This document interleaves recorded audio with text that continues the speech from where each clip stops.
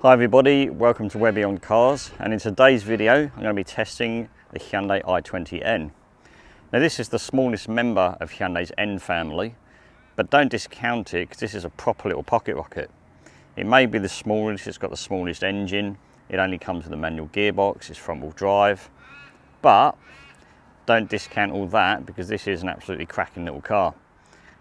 Now starting off on the outside of the i20n, and when you look at the body shape, you can see all these angles and lines. Whoever's designed this car is a genius because this thing looks absolutely fantastic. It doesn't look like your regular sort of super mini that your mum might go to the shops in. This is a proper little pocket rocket, and you've got things like the creases down the bonnet. We've got all the angles on the front bumper. We've got all the creases in the doors that go down the side of the car. So this thing means business. And under the bonnet is a 1.6 litre turbocharged petrol engine. It's good for 150 kilowatt and 275 newton meters of torque.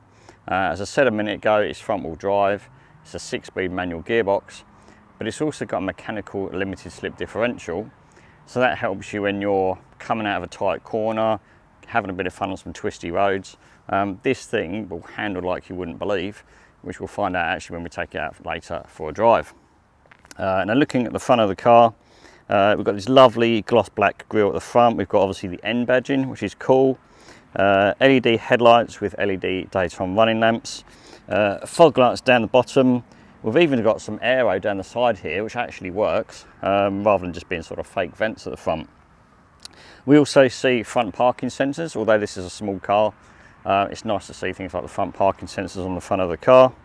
But just the overall sort of stance at the front, it's a very sort of aggressive looking car, as you can tell from the design. I particularly like the fact that this car isn't in the performance blue, the blue that you see every Hyundai N model in. I don't mind the blue, but everybody has the blue, so it gets a bit kind of like tedious, if you like. I do like the fact that this one's got the black roof. I do like the contrast when you've got a colour and then the black roof. I think if I was going to buy one of these, I'd probably get it in white with a black roof, because I think that's quite a nice sort of contrast. Coming around the side, you've also got things like the black wing mirrors as well. We've got 18-inch alloys here in this sort of lovely sort of grey finish, the N badging in the centre cap as well. Covered in Pirelli P0 tyres, so a serious sort of bit of kit in terms of tyres. The brakes are 320mm, so that's a decent stopping power for a small car. But then I suppose you've got to factor in the fact that this is a quick little car as well. And I do like the fact that you get the little N logo on the brake calipers too. Another nice little touch. So coming around to the side, and it's got a really handsome side profile as well. It sits really low to the ground. It almost looks sort of coupe-like. I love the body kit you've got down the bottom here, and then you've got another little N badge in the end of the side skirt there as well. You've even got little things like I20 sort of emblazoned on the rear lights as well. So it's there's a lot of sort of design cues going on with this car. It's a cool little car. And then when you come out to the back of the i20n, all this aggressive styling continues as well.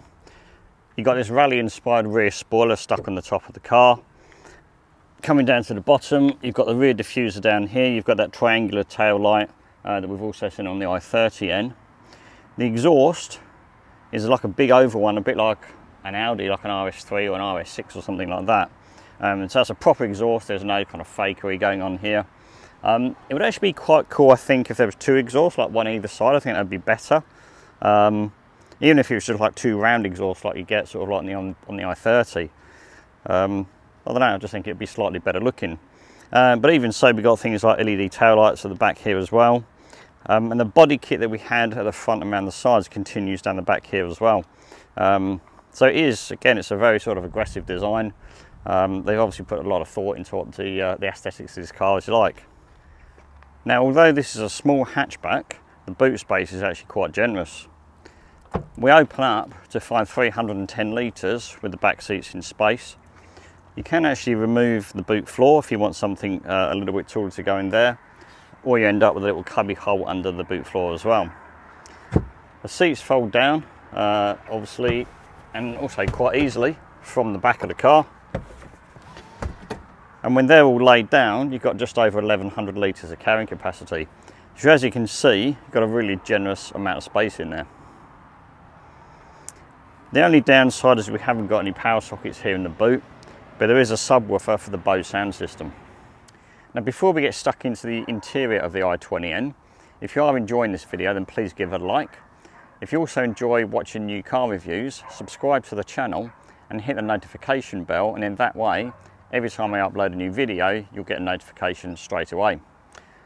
That said and done, let's jump on the inside and have a look at the i20n. Alright, so let's jump inside then. So keyless entry is standard, which is obviously nice to see. As I mentioned earlier, we have got an 8-speaker Bose audio system, which is fantastic. As you can see here in the door, we've got some nice little cubby holes, my sunglasses, bottled water, so there's plenty of space in there. Looking at the actual seating itself, as is typical with Hyundai's N brand, the seats are absolutely fantastic. Got loads of bolstering down the side here and obviously around the ribcage area as well. The seats are actually cloth in the middle and then this sort of fake leather on the outside. Manually adjustable, as you'd probably expect in a small car like the i30. And then you get this sort of little blue tag here, just to sort of give a bit of colour to the inside, and then the N badge in there on the sort of built-in headrest. The rest of it is sort of pretty standard fare, but let's jump inside and have a look. So the steering wheel was very familiar if you've been in an N product before. Nice sort of perforated leather, and then you've got the blue buttons there for the N modes. Other than that, you've got normal buttons there for obviously your phone, your music, and then over this side some of your safety bits and pieces like your cruise control and your lane keeping aid. In front of the driver, we've got the very familiar digital instrument display that we've seen in some of the other Hyundai models recently. I've had this in the Kona N, the Kona N line, so it's a very familiar unit. And it's actually a really nice sort of design.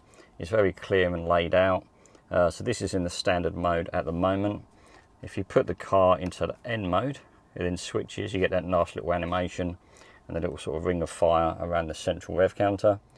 It's also nice to see the oil and engine temperature over on the left hand side, because if you are going to go for a bit of an enthusiastic drive, shall we say, then it's good to know that the engine's warmed up properly so you don't do any damage. So yeah, it's nice that there's a good, there's kind of practical information there as well if you like. But it does show you things like the traction controls now in sport mode, the rev matching switched on, and then just down here you can see that the engine is in its most aggressive mode, and the steering is also in its weight, the most weight, and that's something you can actually adjust in the sat-nav screen, which I'll show you in a minute. So now coming from the instrument cluster, we then come over to the 10.5-inch infotainment display in the centre of the dashboard there. So again, we have seen this in other cars as well. It's got built-in satellite navigation, Apple CarPlay and Android Auto, which are both via cable, they're not wireless. If we swipe across, we've then got the main menus, and then one we're really interested in is the N mode. So this is where you can go and adjust different functions about the N mode, and you can put custom settings in as well. But you also got things like track mode as well, because remember, the 5-year warranty that Hyundai put on their N models also enables you and covers you for use on a track as well, which for a lot of people is actually going to be quite a useful feature. We can then come across, and this is where we can customize the different settings of the car. So if you don't want it in pure sport mode, you can adjust things like, so this is my sort of custom 2 setting. I've got most stuff dialed up to the maximum setting, but I've kept the steering on the lowest setting. Because when you put the steering in the heavy setting for general day-to-day use, it makes the steering a little bit too heavy for me. So I like to have a slightly softer setting for the steering. But it's quite cool that you can actually adjust all these things individually, particularly on a small car like this. You know, you get it on the i30n, but you wouldn't necessarily expect it to be on the i20n. And then from there we come down a bit further. We've got the controls for the air conditioning. It's only single zone, but it is climate control. So obviously whatever temperature you put in, it will automatically adjust that for you. Then coming down further, we've actually got 2 USB connections, but it's only this one on the left that will do your Apple CarPlay or your Android Auto. The other one on the right hand side is purely for charging your phone. You've then got a 12-volt socket there as well, and then down below there you've got a wireless phone charger. The buttons there in front, or well, in front of the gear stick is to operate your cameras, your sensors, and then there is the button to adjust your drive modes as well. And then we've got this rather cool gear stick here, the N logo again on the 6-speed manual gear stick. It's actually a really nice sort of gear stick to use. There's enough sort of notchiness to it without being sort of clunky and horrible. But yeah, it's a really sort of nice, it grips sort of really well in your hand, and it's just a nice sort of thing to use. Now, coming inside to the i20N, the driving position is absolutely superb. These sport seats really sort of hug you in well. The pedals are nice and straight in front of you, so you get a good sort of feel for where everything is. The steering wheel, again, dead centre in front of you, which is really good. So the actual sort of driving position is really, really nice. Visibility out the front is absolutely fantastic, as is the side windows as well. And you've even got blind spot monitor as standard on this car. Getting into the back of the i20N, and it's actually really spacious back here. Way more space than I was expecting for such a small car. As you can see, I've got absolutely acres of legroom. I mean, I'm only 5'6", and the front seat is in my driving position. But yeah, look how much legroom. I reckon there's more space in here, comfortably, than a Toyota Corolla. Easy as much as the i30, its bigger brother. It's so impressive for such a small car. You can just about get your feet under the driver's seat. So on a longer journey, you can stretch your legs out a bit without sort of getting too uncomfortable. There's a decent amount of headroom. Yeah, I've got plenty of headspace there. The windows are nice, decent size, so it lets a lot of light in, which is nice as well. There's no air vents in the centre, which is a bit of a shame. But we do get one USB port down there for charging phones and iPads and things. And then there's a little sort of cubby hole for storage for a little few bits and pieces as well. There's only a sort of map holder or map pocket there for the passenger side. Not quite sure why we don't get one on the driver's side, but there you are. Can't complain about what you haven't got.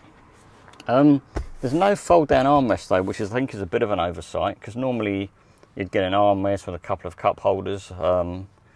Yeah, which seems strange really. I know it's a small car, but if it is going to be, carrying a couple of kids in the back, which is, what you probably designed this car for, it's a real shame there's no armrest and cup holders or a bit of storage for kids to keep devices.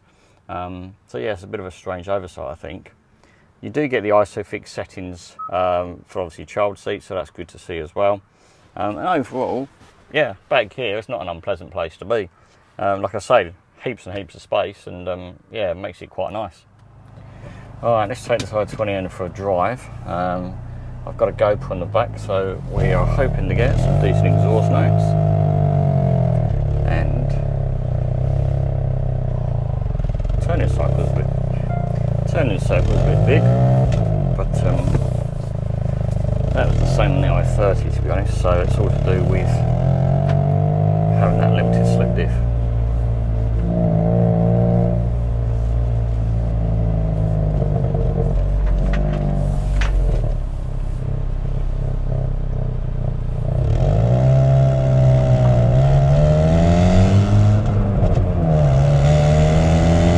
So I've got the car in the standard mode at the minute, and it does dial things back a little bit, so it's sort of softer, easier to live with sort of day to day. And that's okay, because you don't always want to be going sort of full sort of sports mode. And although it doesn't adjust the suspension, it kind of gives that impression that it's a little bit softer to ride. Maybe that's just a placebo effect or something. But when you put it into that N mode or one of your custom modes, it definitely does come alive in terms of like exhaust, the amount of noise you get, the response from the accelerator, and it just makes things a little bit more interesting, a bit more fun. It's actually quite an easy car to drive. The clutch is a little bit spring-loaded, so when you put your foot down, there's like a little bit of resistance to start with. And there's almost, yeah, maybe an inch or two of travel before the clutch actually starts to bite. And the trick that I've found is if you kind of push that little bit of resistance before you go to change gear, and then when you actually change gear, you're just using the pressure on the clutch pedal just to actually engage the clutch. probably sounds a bit strange trying to describe it, but that's the sort of trick I found anyway, because it just makes for a bit of a smoother gear change. It certainly handles corners really, really well, and there's plenty of grip from those Pirelli P0 tyres. And yeah, you can certainly have a lot of fun, and that mechanical limited slip diff helps too.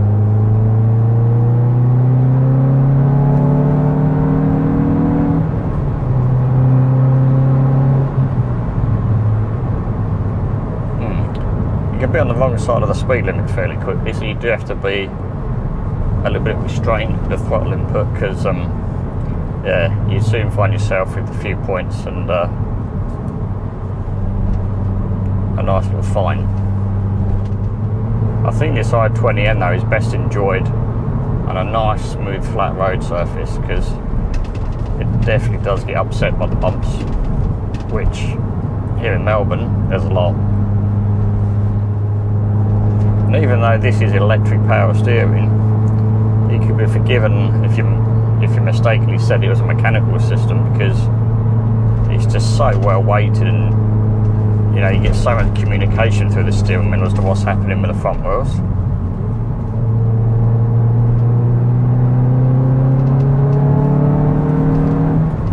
Oh, geez, it does pick up speed quite quickly. Actually, coming into a set of twisty country roads, and just like this is the natural habitat for the I20n, it just comes alive. Yeah, stuck on a freeway or down a dual carriageway, yeah, it's just like any other car on the road. But when you throw out some twisty corners and you know, grab it by the scruff of the neck and have some fun with it, yeah, it responds very, very well. It's almost the sort of car you'd have as a second car, just for a bit of weekend fun. You'd have a normal car for day-to-day stuff, and then you'd have this as a weekend toy. That's not an expensive weekend toy. It's about $37,000 drive away here in Australia, which is an absolute bargain for what you get for your money. I reckon you'd have as much fun in this as you would in the more expensive, its bigger brother, the I30n. Sure, you get more power, you get more torque, you get a bit more space in the I30, but you can have just as much fun in this car and save yourself a big chunk of money, because the I30n starts at around $50,000. So you can save yourself $13,000 buy one of these, if all you're buying it for just for pure driving enjoyment. It's actually quite interesting. Whenever I take the press cars that I get to work, all the guys and girls at work always ask questions about it. What is it? And what's it drive like? That sort of thing. And a lot of people came and looked at this, and it's almost like they knew what it was, but obviously hadn't driven one. And they're all curious as to sort of what it goes like. And just the design and the look of the car, it got a lot of attention. So that brings us to an end to the video with this Hyundai I20n. I've had an absolute blast in the car this week. It took me a few days to get used to the biting point of the clutch and driving a manual gearbox again. But once I've done that, it has been fantastic. Find a set of twisty roads and you'll just have an absolute blast in this little car. The ride is a bit firm for some people, particularly if you live in areas where the roads aren't particularly great. But if you live somewhere where it's got decent roads and lots of twisty roads, you really can't go wrong with this little car. It's got loads of tech, it's got a 5-year warranty. It's just an absolute blast to drive. And for $37,000 drive away, what else can you get for that sort of money and have that much fun? If you've liked the video, let me know, give it a thumbs up.